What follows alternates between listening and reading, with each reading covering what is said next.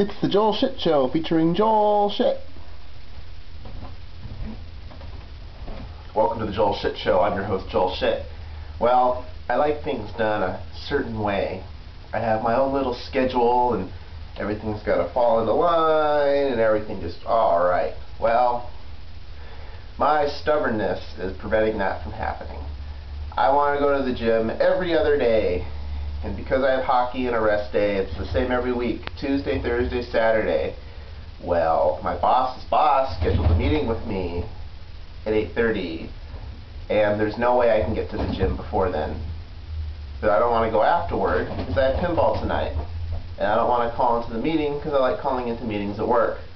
So because I don't want to drive as much and because I'm being stupid about it, I just can't go to the gym today. Now I have to go tomorrow, which means I can't go Saturday, and I can't go Sunday because I have hockey Sunday, which means I only get to go to the gym twice this week, which for me really pisses me off, but it's my own damn fault for being so stubborn.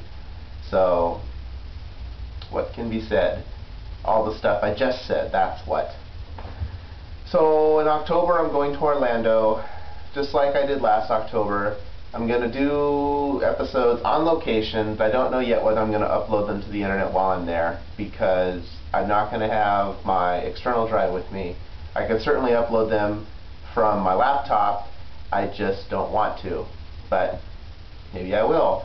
I don't even want to know how slow that internet connection is going to be in the hotel room, and that's where it's going to be getting uploaded from. So the jury's still out what I'm going to do. But if not, when I get back on the 13th, on that Friday, I'll just upload 9, 10, 11, 12. I'll just upload all 5 episodes when I get back. So you guys will get it one way or the other, and it'll be exciting. And that will be that. Now I'm going to miss out on the Raider 49er game because that game is the day that my flight will be going to Orlando. But that's probably just as well because I'd end up watching the game somewhere where I wouldn't be able to listen to them talk anyway. And I like listening to the people on the radio or on TV when I watch a football game.